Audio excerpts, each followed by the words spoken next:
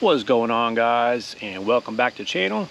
Now right behind me we got Project CB9, and I think there's something majorly wrong with this car. Now I've already had this engine opened up twice now, once to replace the cam seals and a second time to reseal the cam cap retainers, and I'm still getting an oil leak. From my understanding, I believe the crankcase has some excessive pressure and it's forcing oil out the upper crankcase. So with that said, we're going to go ahead and get a compression test on this car. Hopefully this H22 is in good shape, but if not, this is going to be bad news for this car. So without further ado, let's go ahead and do a compression test on Project CB9. Okay, huge day for Project CB9. We'll see what fate has in store. Now, as I mentioned before, I believe I've got some excessive pressure in the upper crankcase, and I've got some bad blow-by. Now what that means is if you got bad blow-by, that means you got bad piston rings. So what we're going to do is we're going to go ahead and do a compression test on this engine. So first things first, before we go ahead and get started, on the kick panel on the driver's side, go ahead and remove the fuse for the fuel pump, because you don't want fuel going into the cylinders while we're doing this test. So first things first, I need to go ahead and remove this cover with the 4 10mm bolts, and then I'm going to go ahead and remove all the plug wires, and I'm going to take the spark plugs out. And once the spark plugs are out, I'll go ahead and take my compression tester and plug that thing in with the threads. And then we're going to do a few cranks on the engine, and then we're going to go ahead and record the reading what the PSI is. So I believe the spec for Honda is 185 to 215 for the H22. And we're also looking for inconsistencies as well. So if there's like a drop of 20% and the other 3 are okay within that range, we got some bad news. So anyhow, let me go ahead and show you guys what a compression tester looks like. So this is all there is to it with a compression tester. You got the gauge and the hose, and you got an adapter right there. So once we're done with a few cranks on the motor, we'll go out of the car on the engine bay, and we'll go ahead and see what this reading is. And this is the button right here to reset the gauge. And then we'll move on to the next cylinder. So, all right, let's go ahead and start taking this motor apart, at least on the top side, and we'll go ahead and see what happens here.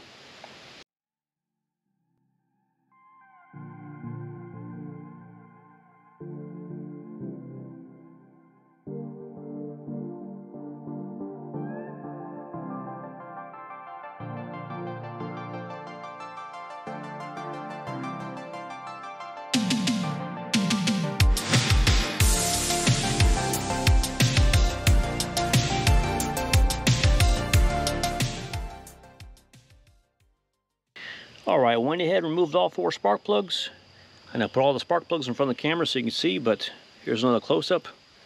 Look a little bit fouled up, but not too bad. I do see a little rust spot there on the top there, where the intersection of the ceramic meets the metal. So anyways, let's go ahead and get this compression tester set up for a Honda motor. So I'm going to take this adapter right here, put it side by side with a spark plug, and those threads look identical. So I'm going to go ahead and take this adapter and attach it to the end of the compression tester right there. And then we'll go ahead and thread it into the first spark plug, and we'll do some cranks. So let me go ahead and get this compression tester set up.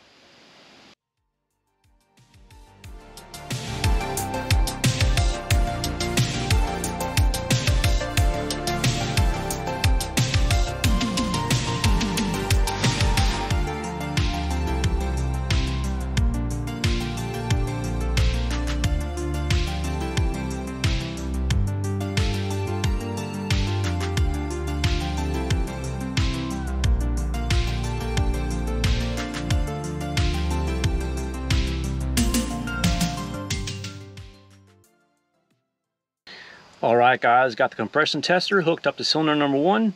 Now I'm not gonna lie, I'm pretty nervous about this. As you can see, I put a lot of work in this car, getting this H22 swapped in and trying to resolve all these issues. So we're gonna see what the results of this compression tester is. But you know, if it's bad, this may be the end of the H22. So you know, I'm just crossing my fingers, it's something else. But you know, I don't have any high confidence on this H22 because I've heard that the piston rings are a weak spot on this motor. So you guys can correct me or not, but that's just what I've heard. So I'm going to go ahead, turn the engine over 5 to 10 times, and I'm going to record the reading of what that gauge says. I'm going to do that across the other 3 cylinders as well. So wish me luck. Let's see what happens here.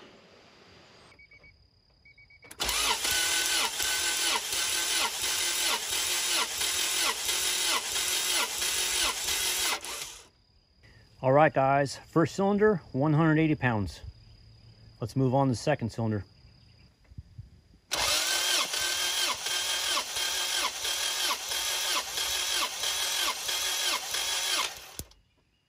Looks to be at 185 PSI. Okay, ran out of daylight last night, so let's continue on with the test. So cylinder 1, cylinder 2 is taken care of. Now let's test out cylinder 3.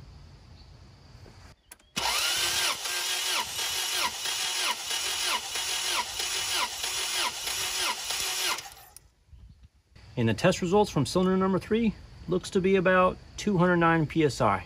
I'm just paying close attention to this gauge right here just to see if there's any reduction in pressure, but I'm not seeing that.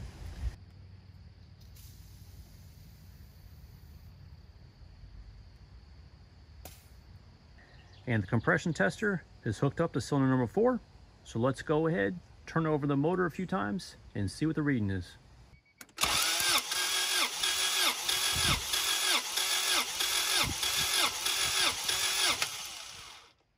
Now, I don't know if you guys can see that, but that's about 200 PSI right there. Alrighty guys, got the compression tester rehooked up to cylinder number 1. Now last night, these two read much lower than what these two did this evening. So I'm gonna go ahead, make sure I'm not doing any errors. So I'm gonna get in the car, give the motor a few turns over and see what kind of readings we have, because these two are significantly lower than what these two are reading.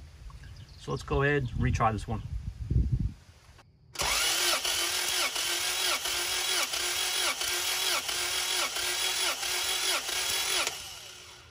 Okay, cylinder number 1 looks like 150 PSI. That's extremely low right there. I'm not happy with that result. Let's go ahead and test out cylinder number 2.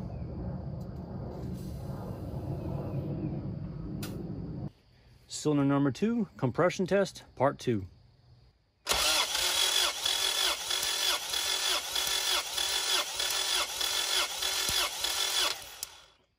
don't know if you guys can see that.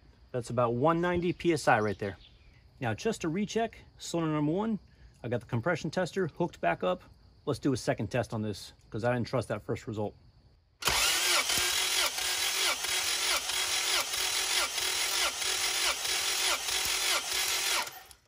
don't know if you guys can see that. That's 170 PSI. Significantly lower than number 3 and number 4. Okay, since the initial compression test results came out, and I went ahead and posted information on H Online, which is basically a Facebook community for the H22 engine, a lot of people went ahead and said, go ahead and test it with wide open throttle or a WOT. Now, what does that mean? Basically, keep your foot on the gas pedal. So essentially, I'm gonna do one more compression test on all 4 cylinders before I return this compression tester to AutoZone, and we're gonna do it WOT, or wide open throttle, or basically hold the gas pedal down. So let's go ahead, reattach this to the engine and do 4 compression tests.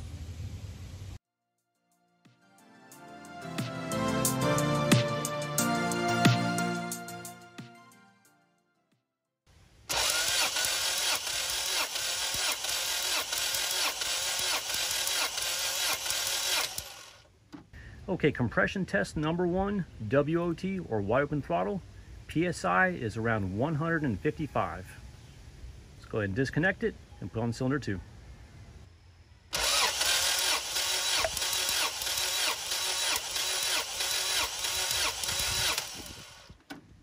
Okay, compression test number 2, cylinder number 2, wide open throttle or WOT, about 190 PSI.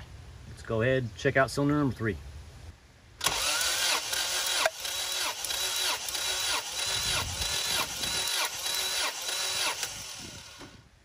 Okay, compression test number 3, WOT, cylinder number 3, roughly about 210 PSI. Let's go ahead and check the final cylinder.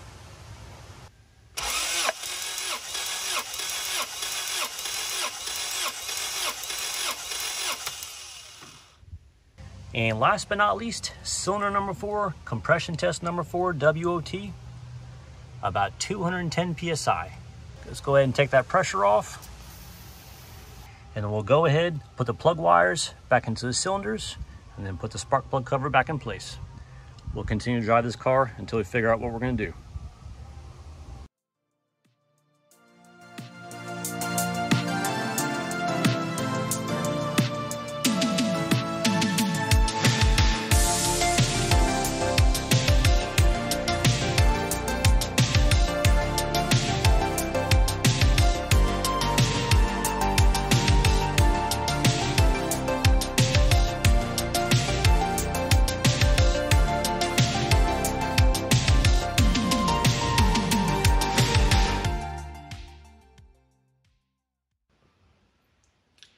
Okay, now one more important thing about this compression tester right here is most of the imports require this adapter.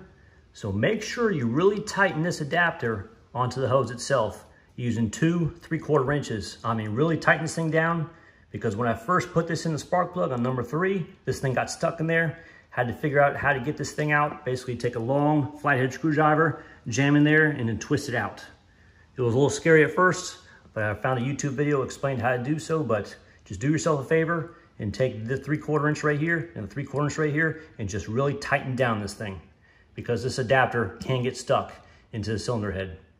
Okay, so I'm gonna go ahead, undo the adapter from the hose itself, connect the hose back onto the gauge, put everything back in the case, return this to AutoZone for my refund, and we should be good to go.